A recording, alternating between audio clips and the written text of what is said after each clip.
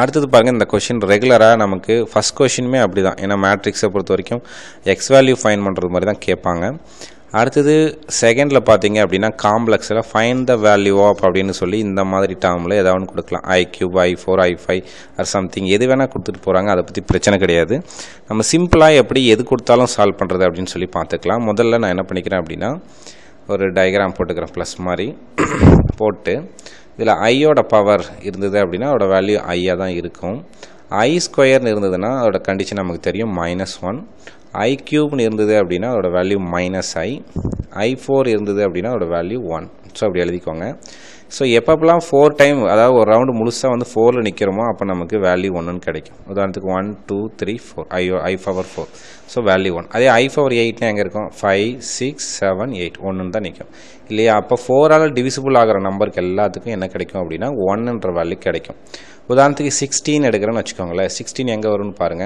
First 4 இங்க வரும் மறுபடியும் செகண்ட் 4 8 இங்க வரும் 12 இங்க வரும் அடுத்து 16 இங்க தான் வரும் சரிங்களா in case 17 வருதுன்னு வெச்சுக்கோங்களே இப்போ i பவர் 17 இருந்தது அப்படினா 16 க்கு இங்க முடியுது i பவர் 17 இங்க முடியுது அப்ப i பவர் 17 ஓட வேல்யூ i அப்படினு சொல்லலாம் in case i பவர் 20 அப்படினாலும் 4 ஆல் டிவிசிபிள் ஆகுது அப்ப 20 ன்ற பிளேஸ் எங்க வரும் அப்படினா i பவர் 4 தான் கிடைக்கும் அப்ப i பவர் 4 ஓட வேல்யூ 1 அப்படினு சொல்லி போட்டுக்கலாம் சோ இந்த ப்ராப்ளத்துக்கு வரலாம் என்ன இருக்கு அப்படினா i ஸ்கொயர் னு இருக்கு இல்லீங்களா இப்ப i ஸ்கொயர் அப்படினா இங்க இருக்கு i ஸ்கொயர் ஓட வேல்யூ -1 சோ -1 போட்டாச்சு i கியூப் அப்படினா i கியூப் ஓட வேல்யூ -i சோ -i போட்டுறோம் i பவர் 4 அப்படினா ஓட வேல்யூ 1 சோ அந்த +1 க்கு -1 க்கு கேன்சல் ஆயிடுச்சு அப்படினா நமக்கு வேல்யூ -i அப்படினு சொல்லி கிடைக்கும் சரிங்களா சோ நெக்ஸ்ட் கேள்வி பாருங்க ஃபைண்ட் தி வேல்யூ ஆஃப் அப்படினு கொடுத்துட்டு ஒரு ட்ரிகோனோமெட்ரிக்ல இருக்கக்கூடிய ஒரு ப்ராப்ளத்தை கொடுத்திருக்காங்க sin 22 θ டிகிரி cos 23 டிகிரி அப்படினு சொல்லி ஒரு சீரிஸ் கொடுத்திருக்காங்க இல்லையா சோ இதுல நாம என்ன பண்ண போறோம் அப்படினா என்ன ஸ்ட்ரக்சர் இருக்குன்னு சொல்லி பார்க்கலாம் இந்த ஈக்குவேஷன் என்ன ஸ்ட்ரக்சர் இருக்குன்னு பார்த்தோம் அப்படினா sin a + b அப்படிங்கற ஃபார்முலா ஸ்ட்ரக்சர்ல இருக்கு இந்த sin a + b அப்படினா ஃபார்முலா நமக்கு தெரியும் sin a cos b + cos a sin b அப்படினு சொல்லி இந்த ஃபார்முலாவோட ரைட் சைடோட டேர்ம் மாதிரி இந்த ப்ராப்ளமும் இருக்கு நீங்க செக் பண்ணி பாத்தீங்கன்னா தெரியும் sin க்கு sin இருக்கு cos க்கு cos இருக்கு plus cos a cos b இப்போ இந்த a க்கு நேரா என்ன இருக்குன்னு பாத்தீங்கன்னா 22 இருக்கு சோ அது a ஓட வேல்யூ அதே போல b க்கு நேரா என்ன வேல்யூ இருக்குன்னு பாத்தீங்கன்னா 23 இருக்கு so 23 is the b value so ab ன்னு சொல்லி அஸ்யூம் பண்ணிட்டோம் அப்படினா இந்த ஃபார்முலால அப்ளை பண்ணும்போது அதாவது ரைட் சைடு மாதிரி இருந்தது அப்படினா லெஃப்ட் சைடு நம்ம பயன்படுத்திக்கலாம் சோ sin a + b ன்னு எழுதிக்கலாம் sin a + b a ஓட வேல்யூ 22 b ஓட வேல்யூ 23 சோ ரெண்டுத்தையும் நம்ம ஆட் பண்ணோம் அப்படினா sin 45 அப்படினு சொல்லி கிடைக்கும் நமக்கு sin 45 ஓட வேல்யூ ட்ரிகோனோமெட்ரிக் வேல்யூ தெரியும் so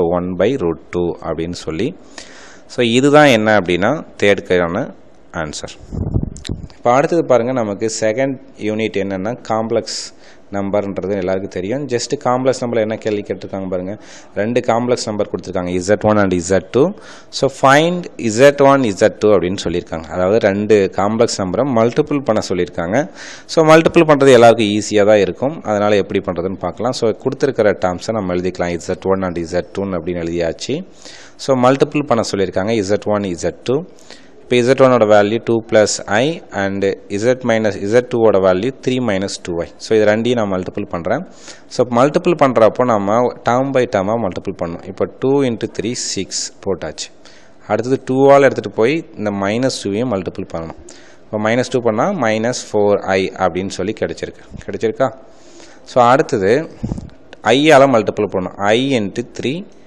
3i i * -2i -2i square ஏன்னா i × i ஸ்கொயர் மாறிடும் இப்போ நமக்கு எல்லாருக்கும் தெரியும் i ஸ்கொயரோட வேல்யூ என்ன i ஸ்கொயரோட வேல்யூ -1 அப்படினு சொல்லி நம்ம பார்த்திருக்கோம் சோ வேல்யூ -1 சோ i ஸ்கொயருக்கு பதிலா -1 ரீப்ளேஸ் பண்றேன் இப்போ பாத்தீங்கன்னா 6 இங்க -4i இங்க 3i ன்னு இருக்கு 4 ல இருந்து 3 ஐ மைனஸ் பண்ணா -i ன்னு கிடைக்கும் சரிங்களா minus into minus plus 2 so 6 plus 2 8 minus i ன்னு சொல்லி கிடைக்கும் அதாவது ரெண்டு காம்ப்ளெக்ஸ் நம்பரை மல்டிபிள் பண்ணும்போது நமக்கு 8 minus i என்ற வேல்யூ கிடைக்குது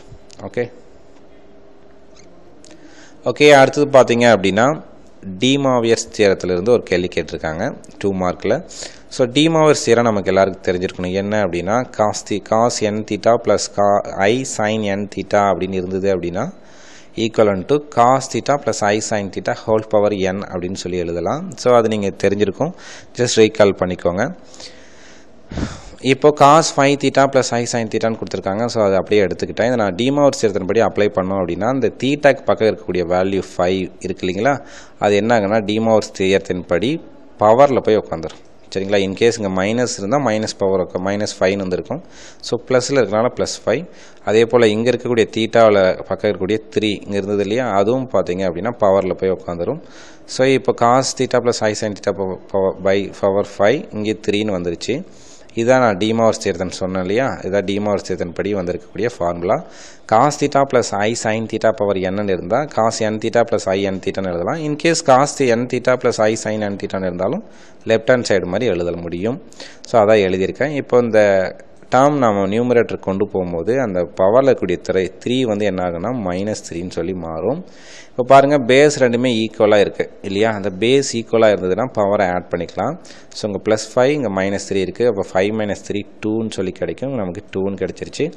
மறுபடியும் என்ன பண்ண போகிறோம் அப்படின்னா பவரில் இருக்கக்கூடிய 2வை மறுபடியும் லிஃப்ட் பண்ணி கீழே கொண்டு வர போகிறோம். ஸோ கொண்டு வந்தோம்னா எங்கே லேண்ட் ஆகும் அப்படின்னா தீட்டாக்கு பக்கத்தில் வந்து லேண்ட் ஆகும். ஸோ காஸ் 2 தீட்டா ப்ளஸ் ஐ சைன் 2 தீட்டா அப்படின்னு கிடைக்கும். ஸோ இது ரொம்ப சிம்பிளான கேள்வி. இந்த கேள்வியிலிருந்து அடிக்கடிக்கு நமக்கு பல முறை ஒரு 2 மார்க் கேட்டுக்கிட்டே இருப்பாங்க.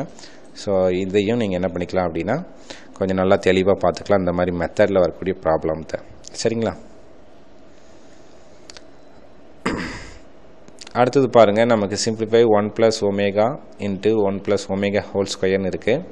ஸோ இதுக்கான ரூல்ஸ் நம்ம பார்த்துருப்போம். என்ன அப்படின்னா 1 + ஒமேகா ப்ளஸ் ஒமேகா ஸ்கொயரோட வேல்யூ வந்து நம்ம 0 அப்படின்னு சொல்லி பார்த்துருப்போம். அதே போல் ஒமேகா க்யூபோட வேல்யூ 1ன்னு சொல்லி பார்த்துருப்போம். சரிங்களா. ஸோ நான் கண்டிஷன் பண்ணியிருக்கேன், பார்த்துக்கோங்க. ஸோ இதை என்ன பண்ண போகிறோம் அப்படின்னா இதை வச்சுக்கிட்டு அந்த ப்ராப்ளத்தை மல்டிபிள் பண்ணணும். ஸோ 1 × 1 1 தான் இங்கே போட்டிருக்கிறேன். அதே போல் 1 × ஒமேகா ஸ்கொயர் போட்டாச்சுங்களா. அடுத்தது omega × 1 omega × omega square omega cube. இப்போ நான் என்ன பண்ண போகிறேன் அப்படின்னா ஆர்டராக இதை அரேஞ்ச் பண்ணிக்கிறேன். 1 ஒமேகா ஸ்கொயர் ஒமேகா க்யூப்னு இருக்குது. ஸோ இதோட வேல்யூ நாங்கள் கொடுத்துருக்கேன். என்ன அப்படின்னு பார்த்தோம்னா ஈக்குவல் டு 0. ஸோ இங்கே 0ன்னு போட்டுக்கலாம். So omega க்யூபோட value 1.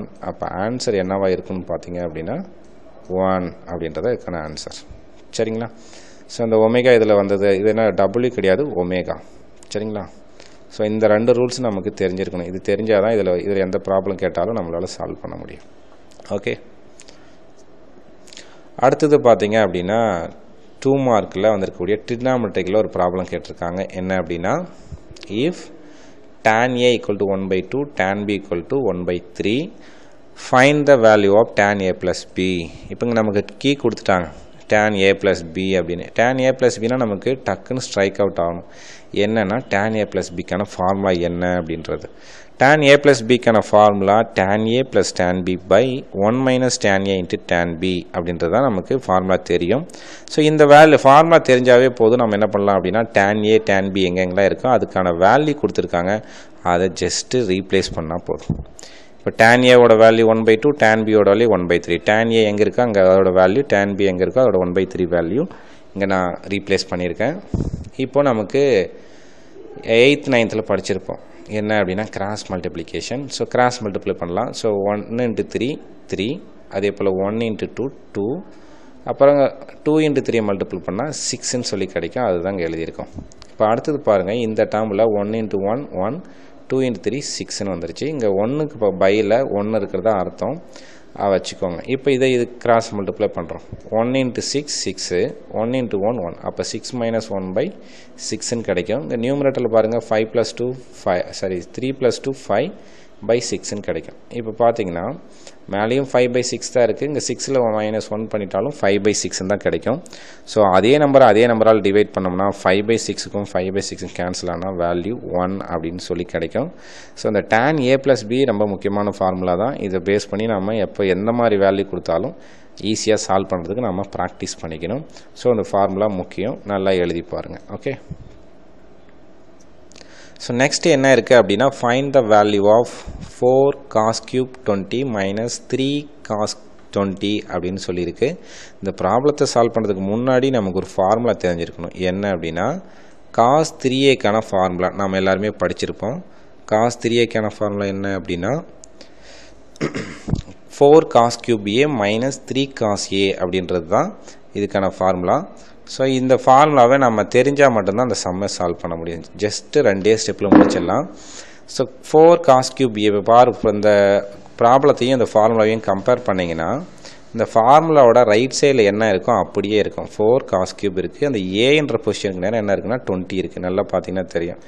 ஏக்கு பதிலாக 20 இருக்குது. அப்போ ஏவோட வேல்யூ 20 எடுத்துக்கிறோம். ஸோ அதுதான் ஏன்றதை அசியூம் பண்ணிக்கிட்டிங்கன்னா போதும். லெஃப்ட் ஹேண்ட் சைடு அதாவது ரைட் ஹேண்ட் சைடு மாதிரி இருக்கிறதுனால லெஃப்ட் ஹேண்ட் சைடு நம்ம எடுத்துக்கலாம். ஸோ லெஃப்ட் ஹேண்ட் சைடு என்ன இருக்குது அப்படின்னா cos 3 தீட்டான்னு இருக்குது. ஏவோட வேல்யூ நமக்கு தெரியும். இங்கே நாம் இங்கே ஏன்னு போட்டிருக்கணும். அதை cos 3a ஃபார்முலா தீட்டான்னு போட்டோன்னா இங்கே தீட்டா வரணும், ஏன்னா ஏ வரணும்.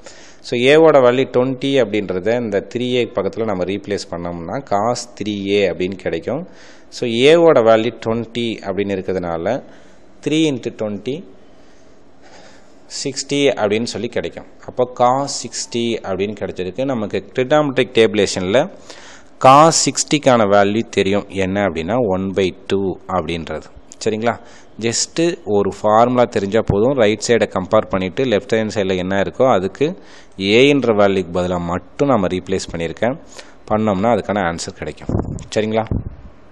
ஓகே, அடுத்தது பார்த்தோம் அப்படின்னா prove that sin 20 degree and plus sin 40 degree equal to sin 80 degree prove பண்ண சொல்லியிருக்காங்க. ஸோ ஜென்ரலாக இந்த ப்ராப்ளத்தில் நமக்கு sin c plus sin d மட்டும் கொடுத்துட்டாங்கன்னா ஜஸ்ட்டு சால்வ்னு மட்டும் கொடுப்பாங்க.